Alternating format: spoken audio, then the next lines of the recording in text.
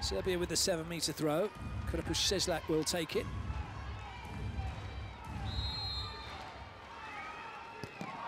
Gavlik can't stop that one. Travelling against Poland. Serbia in, and that's more like it. They decide to pass the ball down the court.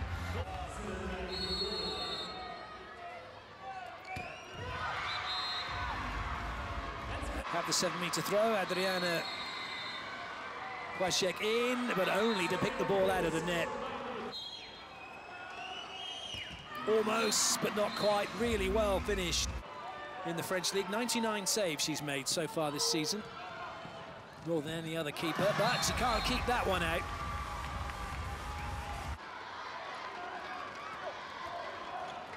Oh dear, that's going to be taken away. Serbia now on the break. It's a 3-on-2 situation. And in fact, it ended up becoming a 1-on-1 situation.